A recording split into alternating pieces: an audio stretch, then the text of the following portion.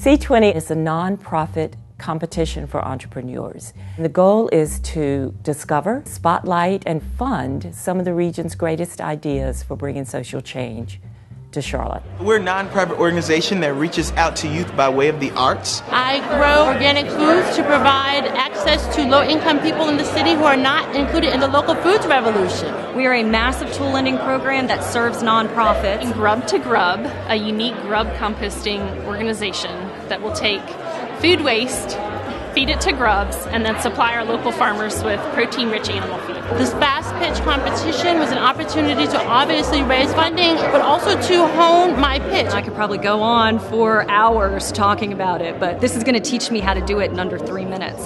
These topics we know inspire our teachers and cultivate innovation in them as learners so that they can bring that innovation back to their students. A food desert. These are vast areas in our otherwise thriving city where healthy foods cannot be found for several miles. It's glee in the city. It's fame meets the streets.